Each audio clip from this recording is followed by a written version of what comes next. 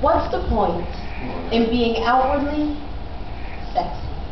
Eye candy for your man, alluring and enticing if any voice, with no legs, eyes, or a body can replace you. My sisters, we should dress for ourselves, impress for ourselves, never having any intention on becoming a trinket hanging off of any man's arm for his satisfaction. We've been overshadowed in moments by voices with no ambition but sex, by buttocks with no ambition but jeans draped across them, by bodies that resemble society's definition of beauty, by holes structured deeply enough to accommodate 10 to 12 inches. Your soul is deeper than that. Our story is longer than that. Self-esteem worth more than that, and our bodies do more than that. It should never have to be your aspiration to be better than another. Being you should be enough. I don't want my sister to hate me because she believes that we have entered into a competition for our own affirmation. May the best woman win.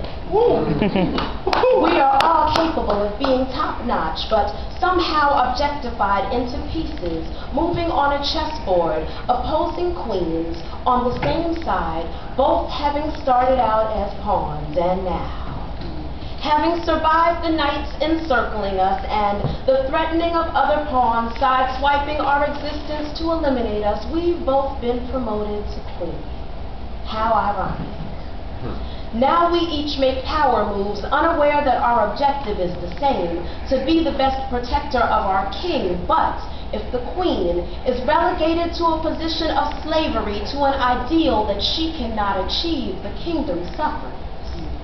There is no way that I will be the cause of my matriarchal heritage crumbling for the sake of emotion. Kings and queens don't marry simply for love or sex.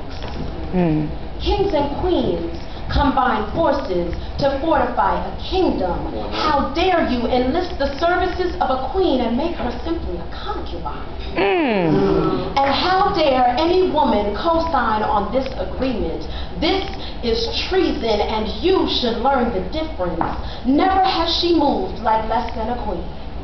Never has she loved like less than a queen. Never has she ruled like less than a queen. And suddenly her chambers have been invaded by ideas and behaviors that imply her sexual impotence and minimalized prowess.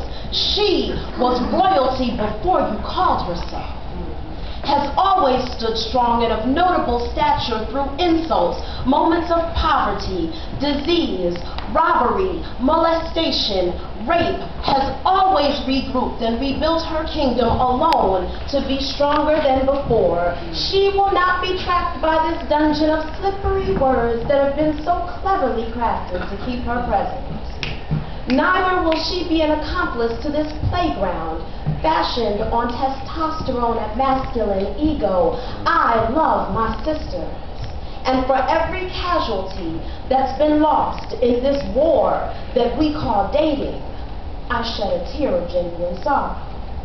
She should never have wound up destroyed because he superimposed his desire on her will. For every sister who gave up her crown because she chose subservience over reigning alone, I shed a tear. Her legacy was never meant to be cut short because she snapped or was driven crazy doing drive-bys. For every girl child who sees the queen of her castle treated as a booty call or a one-night stand, every night I cry for you. Your eyes were never meant to be exposed to our insecurities wrapped up in the experiences that we imagine love to taste like. For my sisters, blood is thicker than water, but water flows more freely, stains less deeply. We should sharpen our wit instead of our tongue, not raising our daughters to cut their teeth on the backs of their sisters. And having done all to stand, we should stand therefore in the agreement that our well-being is more important than a king to inhabit a kingdom that was already made complete.